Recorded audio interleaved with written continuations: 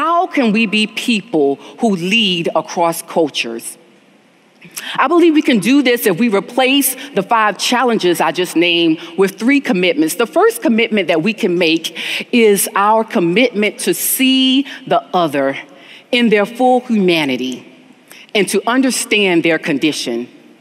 Sometimes we can see people and not see them. We can see them in our cubicles at work and in the grocery store and at the coffee shop and at our children's school and at church and not really know the plight of their families or the concerns of their communities. We need to commit to see people in their full humanity and to know their stories.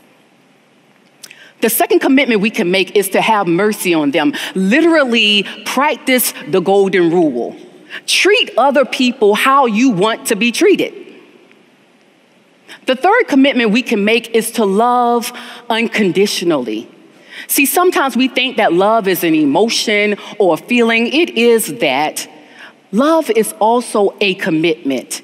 It is a decision to sacrificially lay down our lives for the sake of the other, to put aside our selfish wants and desires for the other.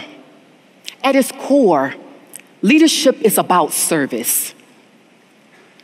And across cultures, across history, across generations, without fail, this commitment to lead with love will be a leader's mark of true greatness.